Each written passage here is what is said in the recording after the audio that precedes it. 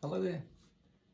Well, something I always love to do when I practice is I always make sure that I'm putting time into the basic rudiments. In particular, things like singles and doubles, paradiddles, flam, buzzers, some which have called it the golden five rudiments. They're not they're not the only rudiments. There's a lot of rudiments, but there's a particular few that I always make sure I'm concentrating on every single practice. Now, the double stroke roll exercise I'm going to start with is something that my very first drum teacher, Mr. Kevin Simmons, taught me back in good old Golden Square High School. And it's crotchets, quavers and semi-quavers. So just crotchets, quavers, semi-quavers. So nice and simple in its rhythm and just a lot of repetition. And then what I'm going to do is I'm just going to go off into some different double stroke roll combinations. The 5-stroke roll. There's a 6-stroke roll.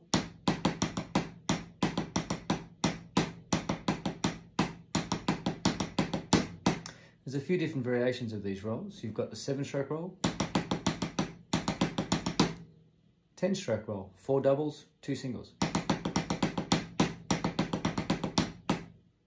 Maybe even a 13-stroke roll, 6 doubles and a single. Now, I'm going to play these up tempo, but once again, double stroke rolls, they can be tricky to master, but please stick with it. If going slow is where you need to be, go slow. Once you've got confidence with these, speed will naturally start to come. Although with double strokes, obviously you will need to eventually lock in with a rebound, be able to get the rebound going. So rebounds are a really important thing to practice. Rebounds are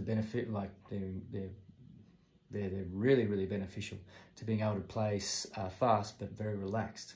So make sure you're always practicing rebounds, just getting that stick to bounce back naturally in your hands. So I'd also like to give a shout out to Tommy Igoe, because I started traditional grip very late in my career, like very late. Only in the last 4 or 5 years did I actually start thinking I could actually do traditional grip, because my teachers previously hadn't really gotten into traditional grip with me. They tended to stay away from traditional grip. Even though they did perform like that, they tended to stay away and just teach match grip.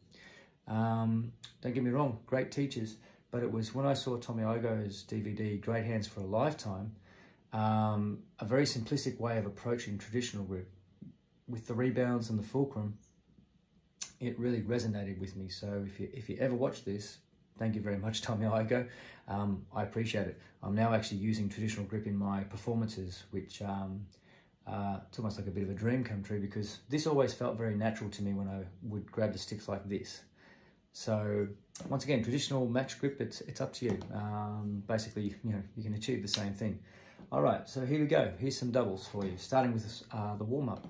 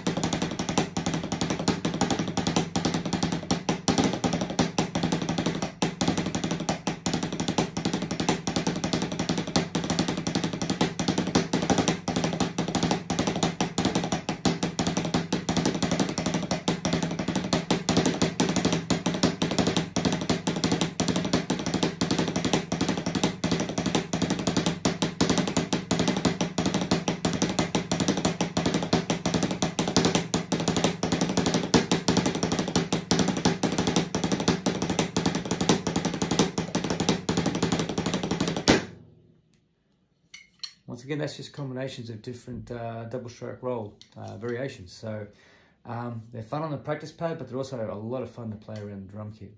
So yeah, that's something that I always make sure I practice every single time I'm on the practice pad or the drums, just always making sure I'm covering those basic rudiments, because they're really important. And they don't have to all be practice pad. You can make them as interesting as you want by moving them around the drum kit, and trying them in that context will hopefully give you some ideas for drum fills too, which is really good because it means that you're getting your rudiments into your playing straight away. So thanks for watching.